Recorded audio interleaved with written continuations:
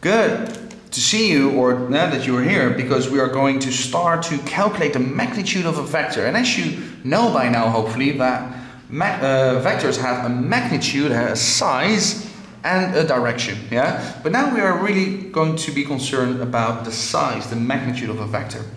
And let's say I have a vector A of 3, 4. Yeah. And if I would draw that quickly, I hope you've seen my previous videos, by the way.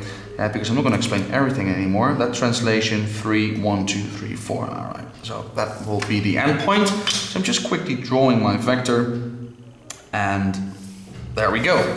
It also has a direction, of course. I started here, I finished there.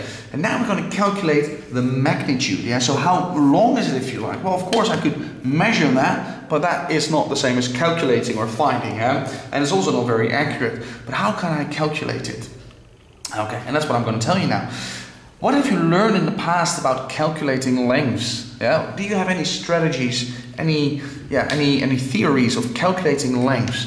Yeah, and hopefully you're telling yourself now, well, we've done some trigonometry or some Pythagoras theorem, yeah, and we were calculating lengths, yeah. But those lengths were always in right-angled triangles, yeah. So when you're calculating the magnitude of a vector, you are going to always, or pretty much always, create your own right angle triangle. Look at that, that's a 90-degree perpendicular angle over there, yeah? And then your vector is actually the hypotenuse of that triangle. Now I'm asking you, what is the length of this side? Well, that is 3, isn't it? And what is the length of that side? Well, that is going to be 1, 2, 3, 4, fantastic.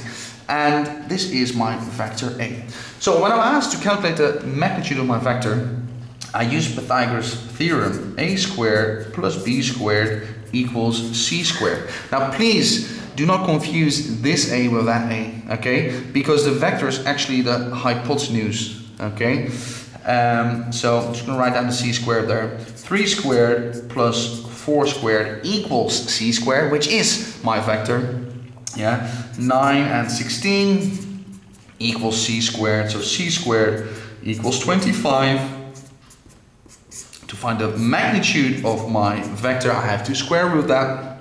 My answer is 5. Yeah. So the magnitude of my vector is 5. Now, how do we usually?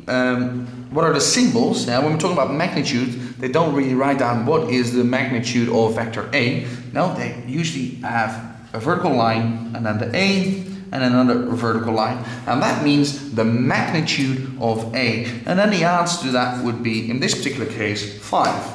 Okay, now how do you find the magnitude? You make a right angle triangle and you apply Pythagoras theorem, and then you find the magnitude, yeah, where this is the notation between two vertical lines, the A in this case for vector A. Do not confuse this A with that A, no, because the A is the hypotenuse in your right angle triangle, and this is just one of the other sides of it. All right, see you at the next video.